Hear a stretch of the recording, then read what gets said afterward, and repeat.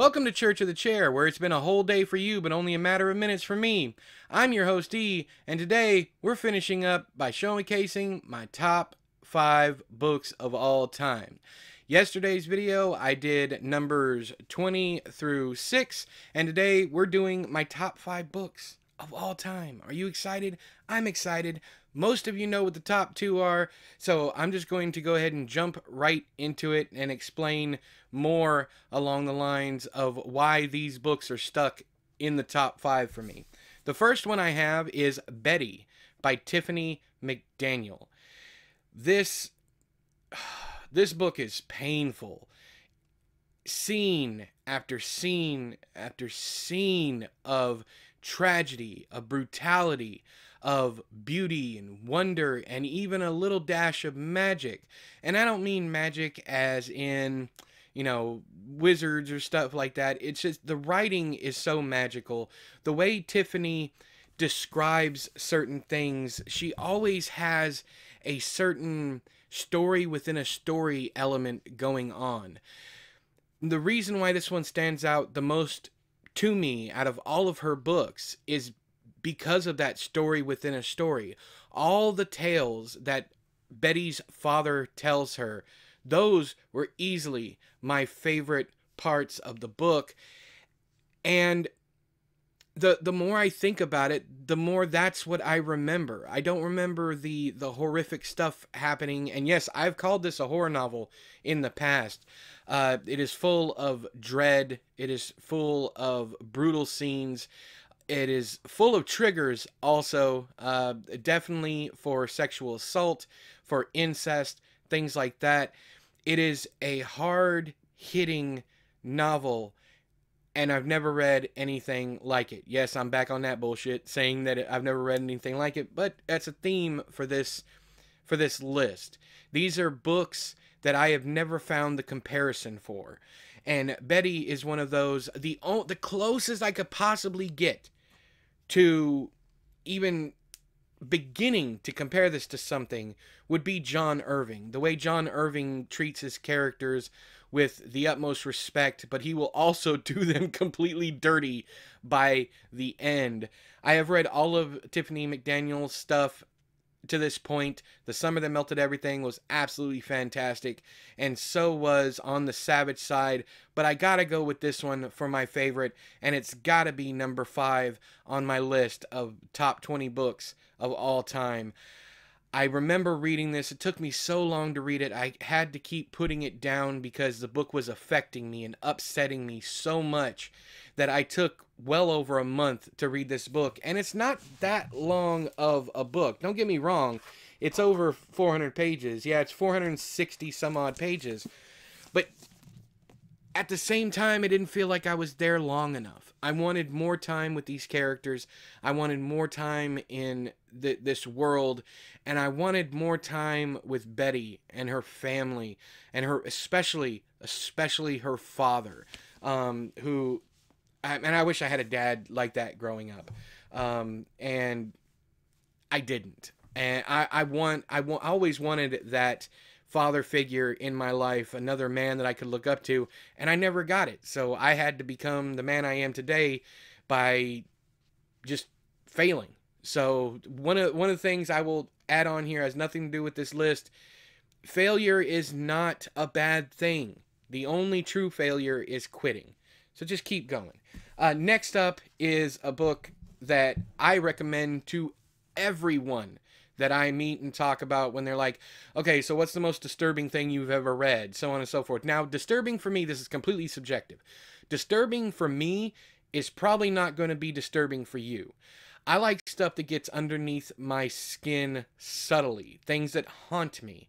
And every single time, and I've said this numerous times on live streams and other videos about this book, every time someone asks me what's the scariest scene you've ever read, what's the most disturbing scene you've ever read, I always point to the same book, and that's Night Film by Marisha Pessl.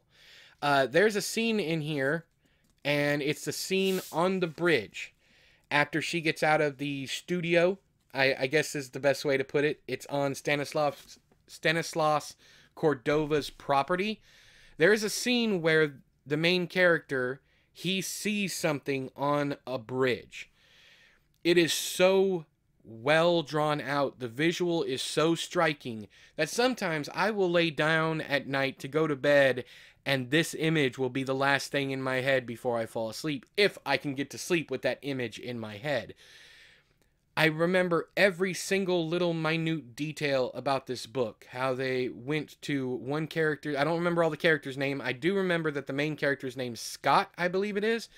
But they went to this one character's house and he had all these boxes, almost like he was a hoarder, all these boxes, and it was like a labyrinth to get through the boxes. The scene where Scott's going through the studio and through all the worlds of this director. The book is absolutely magical, and I refuse to accept what some people have said, and that's this: that the book is never as good as some of the ideas regarding Stanislav Cordova and his movies. They wanted that as the book, but not me. I think that would have been too much. Everything we got was given out perfectly. Just little pieces here and there. Some people didn't like the ending. I absolutely love the ending because it is more mystery. It is more, and it also opens up the floodgates for a possible, maybe kind of sequel. I doubt she'll ever do it, but I do know she is working on another adult novel. I wasn't a fan of Neverworld Wake, which was her YA debut. But I did love Special Topics in Calamity Physics, which was the book before this one. That was her debut. But Night Film, all-time favorite, and it's because of the mood and the atmosphere and everything. Now, going back to what I said about how certain ideas are better than the book itself, that's how I felt with Neverworld Wake. I feel that she never reached a true potential because I wanted the house. The only thing I remember about that is there's a book about a house, Nowhere House on Elsewhere Bend or something like that. Great premise. We end up there for like 1 or 2 pages and then the whole thing starts over again. It's like Groundhog Day, but yeah. Anyways, not a great book, but I'm here to talk about what I love. Night Film, amazing book. Loved it. Every single page of it. And I highly recommend, if you have either started it and given up on it, or if you've never even started it, if you've never even heard of it, pick it up and give it a chance. Please. It's an amazing novel and deserves your undivided attention. Next up is a book that constantly saying that this is the best book of its kind, period, hands down, and that is Geek Love, which is the best circus, carnival, amusement park, any of that stuff book ever written. We lost Catherine Dunn way too early. She died very young, and there's so much potential for the amazing stuff that she could have done after this. And there is a book that was just released called Toad. That was an unpublished manuscript that someone finally put together and published. And also there's another book called Attic.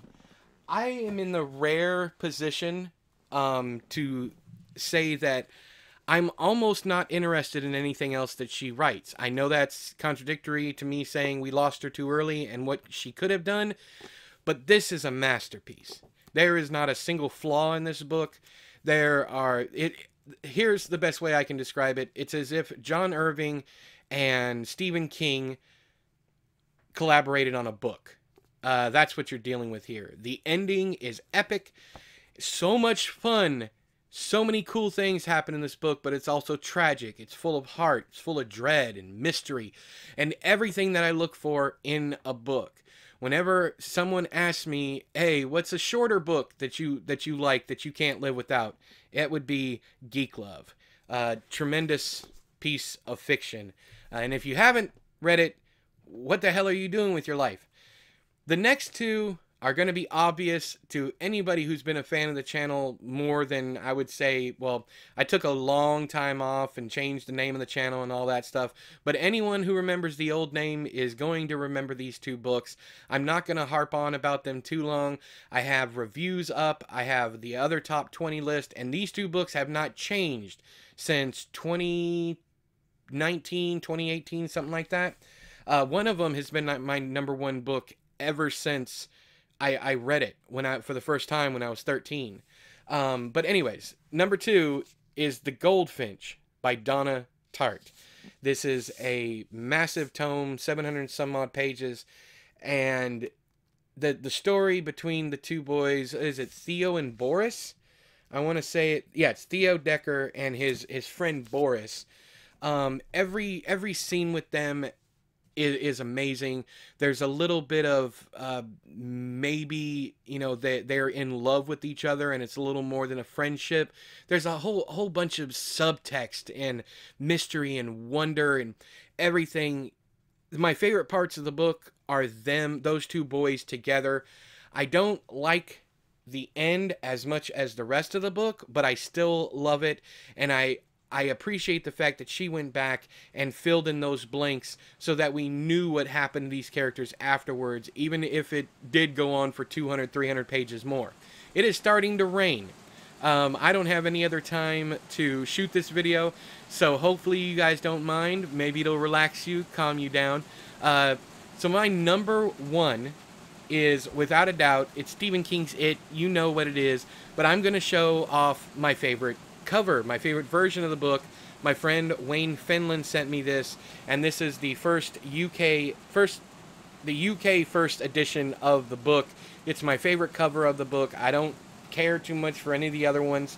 The American first edition is fine. The one with the eyes peeking out of the grate is fine, but this one is my favorite one. And I feel like I've talked about why it is so amazing so much over the years, and I'm not going to bother you with it, but just know that my number 1 spot and my number 2 spot are near and dear to my heart, and I doubt they will ever be replaced. It would have to be something exceptional and perfect and something I've never seen before for it to come even close, and I doubt it would even hit number 1. Something might beat the Goldfinch, but I doubt it'll ever beat it, because the Goldfinch was very close to beating it, but then I went back and read it again, and it was right back up there. So if you don't know, I have read it 18 times. I might read it a total of 20 before I die. I plan on reading it again here soon because I'm starting to forget stuff. With the Goldfinch, I've read that 7 times so far. I've listened to the audiobook twice and read the text 5 times. And it just keeps getting better and better and better. So that is my top 5 favorite books of all time. My top 20 if you include yesterday's video. I just want to end this by saying I appreciate all the love and support that you guys have given me since I returned to the channel, and I am having an absolute blast. I have done 60 days in a row, not as of today, but videos. I have scheduled out 60 days since I started filming with the Carrie Redux video, and I'm still having fun posting every single day. But let me know. I have seen some things falling off, some subs, some comments, some likes kind of falling off, even though the money's great, don't get me wrong, but it seems like anytime I make more money, I get less engagement. So you guys let me know if you want me to keep on going with the daily videos. If it's not working for you and I get an overwhelming, hey, slow down, I'll take that into consideration. I listen to you guys. I read every single comment I get, no matter how bad or absurd they are. For the vast majority, though, you guys are amazing. You guys are always supportive, and I appreciate you. But yeah, I'm having fun. I'm having a blast. I'm glad to be back, and I hope you guys are enjoying the new content as well. But until next time, all hail the chair.